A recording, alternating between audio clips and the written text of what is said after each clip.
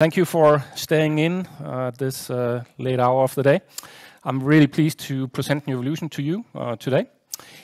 Before going ahead with that, I would just like to say that I have a few goals at the end of my presentation and during the slides. And of course, such goals are always associated with risk and uncertainty. Let's dive into Nuevolution. So Nuevolution was founded in 2001. I'm a chemist by training. I'm one of the co-founders of the company. We are based in Copenhagen, but we've actually had Swedish owners since 2004. So I consider Nuevolution being a Scandinavian company today. We're 48 employees, 10 nationalities, working in our research facilities in Copenhagen. In June, we moved from the First North Premier to the main market in Stockholm. And what I'll be talking about to you today is our platform. We have a very unique small molecule drug discovery platform. And our vision is to use this platform to provide new medicines for treatment of severe inflammatory diseases like autoimmune diseases, as well as in the field of cancer. And in this process, we will be building, and we are in a good process of actually realizing that, a pipeline of both preclinical and clinical programs. Now, our platform is so powerful that it gives us much more than we can chew on ourselves. So a significant part of our strategy is actually to execute a number of partnerships, and we've been doing that consistently over the years. But let me just show you in a very schematic fashion how drug discovery is actually performed, because then you will maybe be better at appreciating what it is that we can do at Nuevolution. So here you see in a very schematic manner at the very right, you can see that you have an approved drug. And then you have certain phases. You have a clinical development phase where you test in humans, and you have a preclinical safety phase, and then you have a long research phase. Now, to get to the final approved drug, you have one molecule in that as an active substance in that pill or injectable or whatever it is. And that one molecule is earlier in the process called a candidate compound. How do we arrive at these candidate compounds that we dare to put into testing in humans and then later on put into glasses of pills and use on a daily basis? How do we arrive at these? Well, we need to go through a research process. And the research process uses the testing of a large pool of molecules. Test molecules that have to go through various stages. Initially, we call them hits, optimized hits, leads, and later on optimized leads. And one day, maybe we have a candidate compound. What's all this testing about? Well, we need to test on the target. Our compounds, are they active? We need to test in cells. We need to test in rodents. We need to test in higher animals. And if you put it very simplistically, what we really need to achieve is to show three things. We need to show activity. We actually have the activity we're looking for. We need to show stability, so we have a duration of action that is long enough at the site where we need our compound to work. And then we need to show safety. But we need to show it both at the target level, at the cellular level, at the level of the rodents, and also in the higher animals. But what we are faced with then is a number of traffic lights. And in each of these, we need to pass, and we can only get to the candidate nomination if all these traffic lights, they go green. So this, of course, means that it's a very complicated process with a lot of efforts that needs to go into the process of identifying these candidate compounds. Now, if you are a big pharma company, what you would do is you would start with screening. So up here we have the target. You would start with the first question is, do I have any compounds that can actually do some of what I'm looking for, can bind to a certain disease target? And they do their screening in a robotic format. And here I have a stack of so-called microtiter plates. A stack like this is about 40 centimeters. 10,000 compounds can fit into a rack like this. If you're a big pharma company, you'll be screening about 1 million test substances initially. So that's a pile of these of about 35 to 40 meters. It takes them 2 weeks to do this in a robotic setup. And sometimes they find something, other times they do not find anything, and then the project just stops. Also, to go through all these traffic lights, what you really want is to have as many molecules as possible, because then at the end you would be guided, first of all, through the process, and you will have a higher chance of actually achieving the candidate nomination. So what do we do at Nuevolution? Well, instead of screening 1 million, we screen many more molecules. We are not in the millions, we are not in the hundreds of millions, we're not even in the billions. No, we are in the trillions of molecules. So we are in a number of molecules that is so massively much larger than what you can do with conventional techniques. So that's what we do. We screen a large number of molecules early on to see if we can find active substances, and then these active substances will guide us through the process, leading us to the candidate nomination in a much more efficient way of doing this. So here you have a sort of a, you could say in a pictorial way, a summary of what happens in big pharma, huge robotic setups, a lot of chemists that are involved in the process. At Nuevolution, actually, now this picture on the right shows that you need to be 2 persons to screen trillions of molecules. No, you can actually do it with just 1 person. And it's a very efficient way of doing it. You see it here. What we are able to do is actually to work with mixtures of compounds. So we can have all of our molecules in one test tube, and then we can fish out the active substances in a screening technique where we take a droplet from our libraries, add it to the disease target of interest, a few molecules bind to the target, we can wash all the ones that are not active, we can wash those away, and then we can isolate those that are actually active, and then we get to the deconvolution, which is a sequencing of DNA, because each of our test substances are labeled with a piece of DNA, and the DNA functions as a barcode. So just as you have the sodas over there, you go to a barcode reader, the barcode reader will tell you this is water, water with bubbles, this is Ramlöser, and this is the price. In our case, we take the DNA sequences, we read the DNA sequences, and our computers will tell us what are the active substances. So this is the technique. And we have a lot of molecules in many libraries, and it's about doing screening. We screen every year more than 10 targets, more than 10 disease targets that are carefully selected, such that we are actually addressing very important diseases. And our focus of interest is the inflammatory space, so autoimmune diseases as well as cancer. On this one slide, cancer is just one picture up here, but of course cancer there are numerous different types of cancers, but a number of different diseases are selected by us. Here is what we want to treat. We select the targets that are relevant, we screen the targets, and then we have this very efficient way of doing the optimization towards the candidate compounds that are then ready to move into clinical studies. Now, this is much more than we can do ourselves, of course, and that's why the partnering is so important. And we are entering into a number of partnerships. Some years ago, we announced a very large collaboration with Almirall and one with Amgen that I will be speaking a little bit more about. So, having this powerful platform, applying it against a wide range of different disease targets in the inflammatory space and in cancer, we are dependent on partnerships. And Nuevolution has spent a lot of years on establishing a strong network in the pharma industry. They are very well aware of who is Nuevolution and what is it Nuevolution does. So over the years, we have generated 17 deals equaling more than 500 million Swedish kronor in non-dilutive financing through our partnerships. And our goal for 2018 is that we would like to close a further deal. This can be an out-licensing of one of our programs, it could be an R&D collaboration, or it could be some kind of platform collaboration. And we are in discussions for various types of partnerships right now. Clearly, this is a forward-looking statement. So looking at the pipeline, as I mentioned, we have a vision of finding treatment for inflammatory diseases and cancer, building a broad pipeline of projects, and as you will see in a minute, we have a number of very advanced preclinical programs already, and we are getting closer to the clinical studies. One of the most mature programs that we have are in the space of inflammatory diseases. If you look at this green cell you have here, this is an immune system cell. It's a T helper cell. It's a very specific type of T helper cell.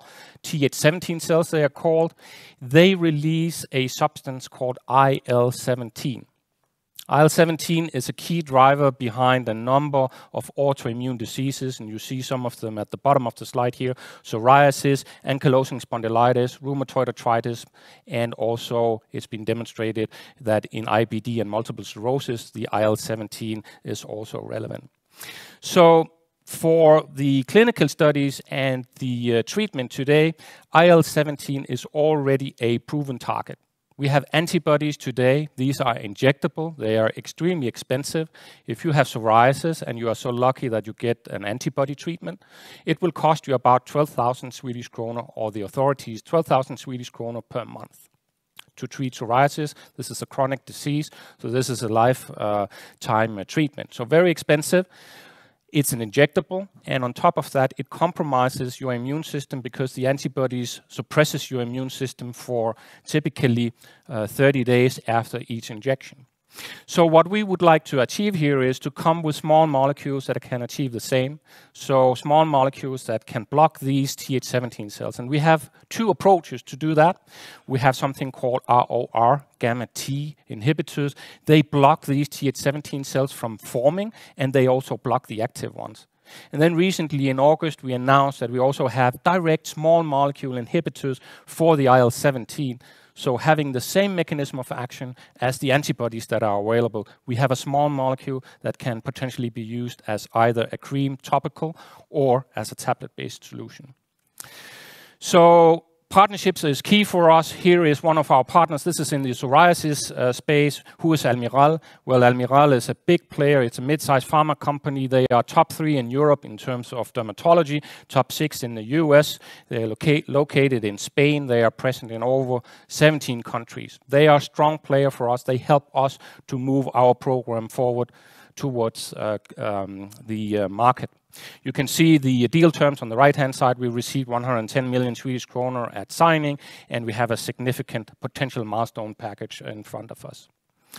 Now, here you see the full pipeline as we have right now, and as you can see, it's a number of different programs. They are all within autoimmune diseases, inflammation, and cancer, with a few programs also in the immuno-oncology space.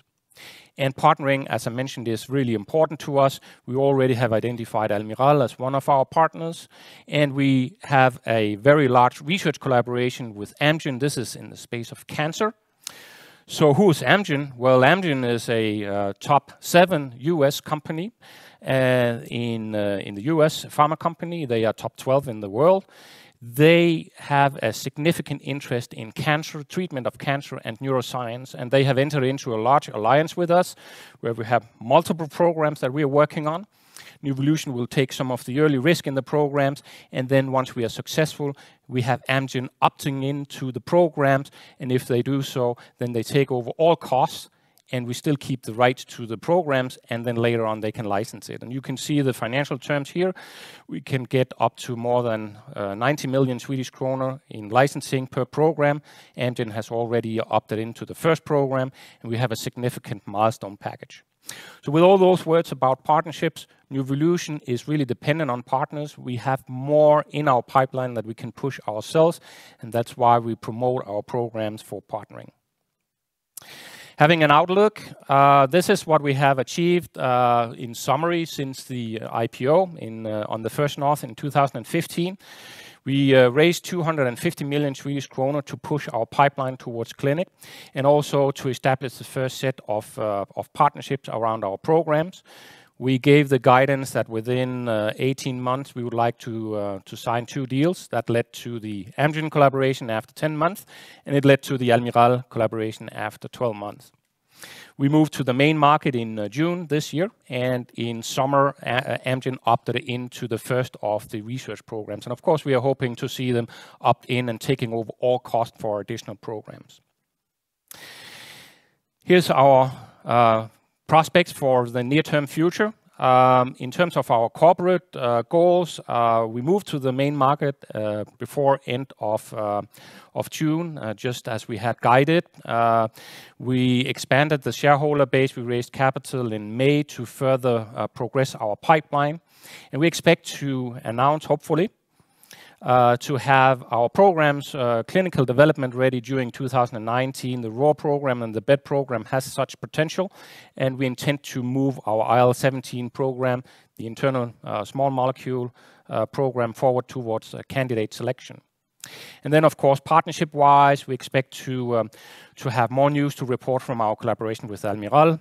We expect to report further news from the Amgen collaboration, and then we have announced guidance that we expect to do one more deal before end of 2018.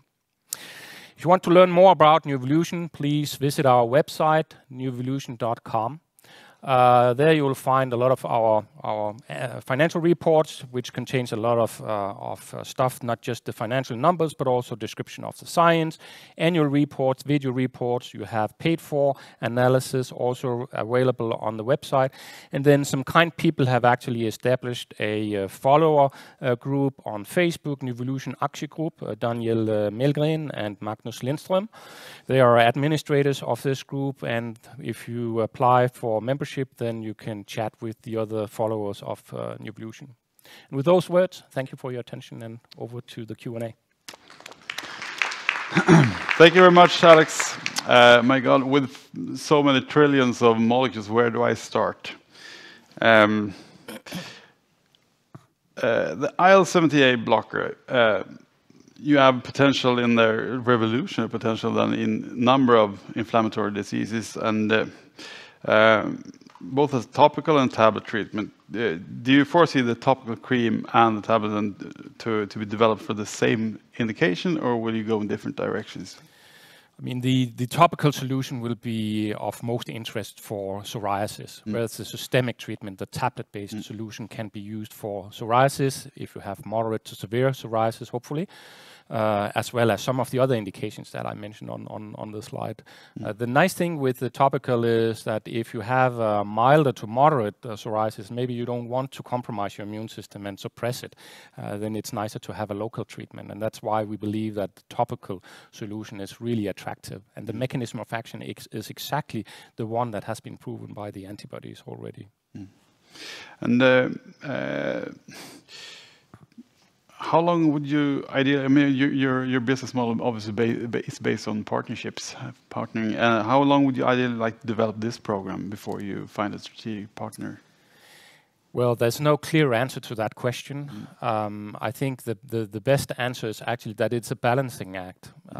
If you take the RAW program that we out-licensed to Almirall, we had a number of offers for the program before we actually decided that Almirall is the right partner for us. They are a key player in the derm space. They are offering us actually the best terms in the RAW space that has been seen in terms of deals. Then it's hard to argue, why do you want to keep the program? I would say the same for the IL-17. I mean, it really depends on what kind of term sheets that you are offered as we move forward. We just started promoting the program. It's only 2 months ago that we actually disclosed the nature of the program. And you obviously accomplished a lot since your IPO, and partnerships, Amgen, Almirall, that's quite huge for most companies. Entering the main markets, a logical step then. What are your reflections on how the list change will change the benefit, how it will benefit Nuevolution going forward? Well, I think I'll start by saying that the First North marketplace, the premier marketplace, was really important for us. With the support that we got from the shareholders, they really allowed us to push our pipeline forward. Without that, we wouldn't have had the company we have today. So that was key, and it was a good platform for actually, you could say, training the team to be a public company. And when we came to June, we felt ready that we can now uplist the company and be a main market player. Of course, we are still small cap with ambitions to move high up in the ranks. What does it do? Well, it gives us potentially easier access to institutions and international investors. That's very important for everyone that wants to develop drugs, of course. And it helps also on the daily turnover in the stock, and that's key. And that we have already seen a doubling on the average turnover in the stock. So that's very important, of course. With so many assets, potential assets, how do you narrow your scope to not lose focus? So the key focus is actually the inflammatory space and cancer. And immuno-oncology is sort of overlapping between the two spaces. So we are learning a lot from one space that we also use in the other space. We team up with key advisors when we select the disease targets, such that we actually select the right ones. We discuss with our board, of course. We have quarterly reviews. We move out and promote our programs early on to hear what's the interest in the pharma industry. Do they actually like what we also like? So it's a process where you can say you mature the program from very early on for the business development side of things. But then again, it's not necessarily such that we need to partner each and every program. It's just very nice to have a platform that can generate so many programs that you can actually generate revenues that you can reinvest, and in that way actually build a very broad portfolio of assets. So I think that's unique. Yeah, we're running out of time, but speaking of then partnership and goals, you have a goal for 2018 to announce one more partnership, correct? Year is coming to an end. The year's coming to an end? Yeah. Yes. That's not a problem. It's always a problem. I mean, anyone in the room will know that not just us, all the biotech companies you have seen today, we all work hard. We spend a lot of hours. We do it because we love what we do. We believe in what we do. And we work hard to strive and realize the goals we have. And if we didn't believe in the goals, we would change our guidance for sure. And we haven't done that. So we believe in it. Confidence, that's good. On that note, I thank you very much, Alex, for coming today. Thank you. Give him a warm hand.